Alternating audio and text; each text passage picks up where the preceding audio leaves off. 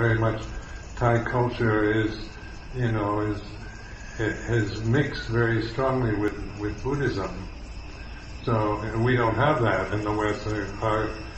Like Western cultures mixed mixed with Judaism or Christianity are the religious attitudes that influence, say, European or Western world. So living in a Thai society, which is very different from one's own, and you begin to, with mindfulness, with the development of mindfulness, then you begin to see through a lot of your own cultural biases or assumptions that we make. And so the conditioning process begins from birth, really. You say a newborn baby is conscious, and but it's not conditioned to think of itself as Thai or British or German or anything like that. You get that later. You find out you don't even identify with the gender of your body. Like a baby, it doesn't see itself as a boy or girl. You acquire that information through your mother usually, or your father, your peers, brothers and sisters. You acquire the values, the biases, the prejudices of the family condition, the social status you're in, the area of the country. Each area has its own particular cultural attitude. And then emphasize this is a conditioning process. You're not born with that. You're not born English or Thai, or even with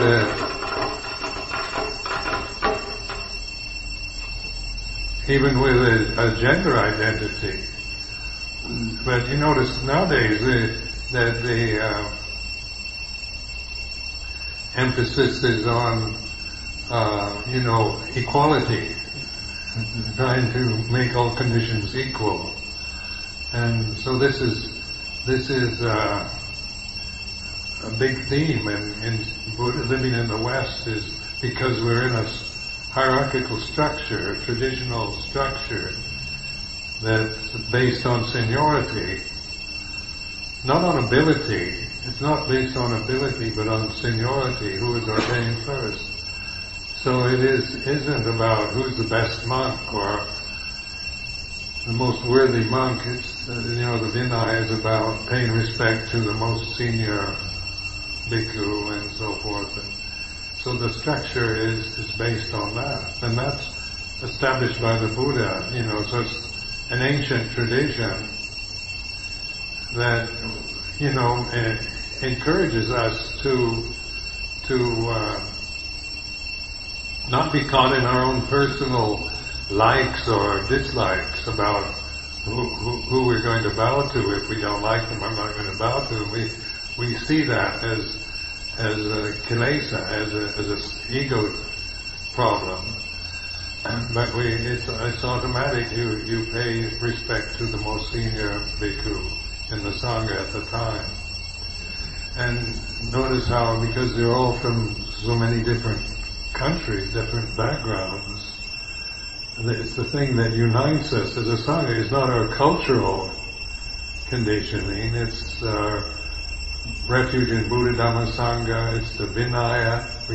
We all subscribe to the Vinaya rules as our form. It's a traditional form that's been carried on for 2,500 years.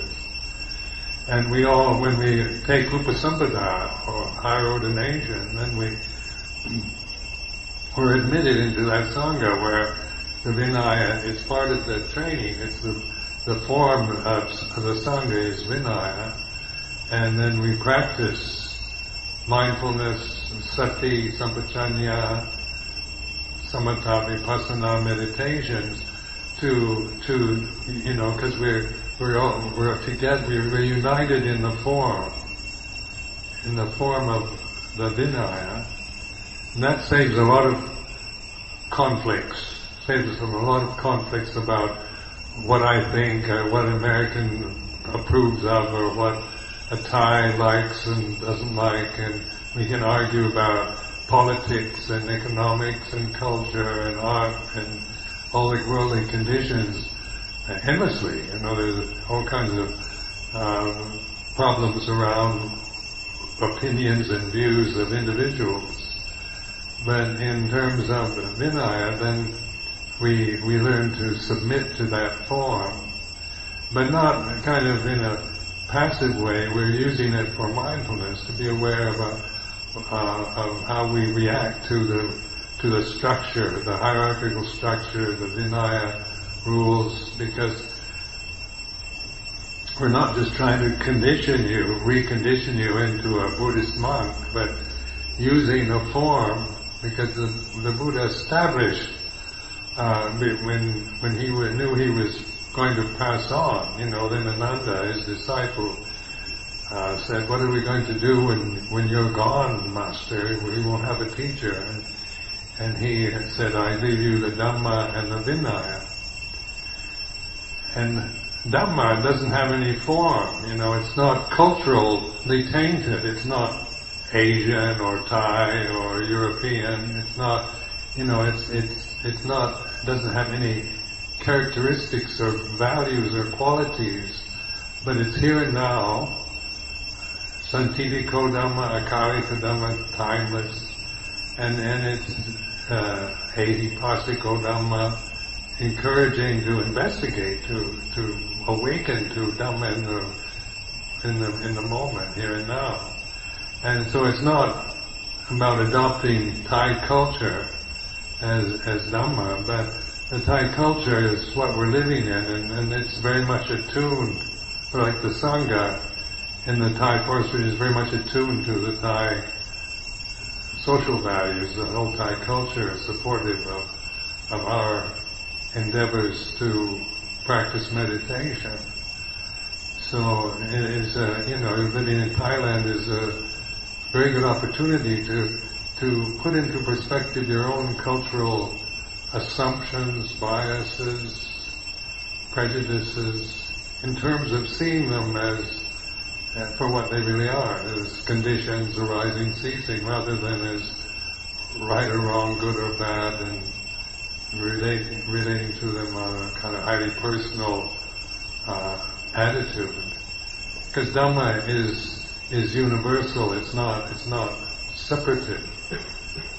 You know, it doesn't favor one condition over the other, but all conditions are impermanent, and we have to investigate that, because you can grasp the teaching from the scripture. All conditions are impermanent. You can grasp the teaching, but you haven't investigated to prove that to yourself.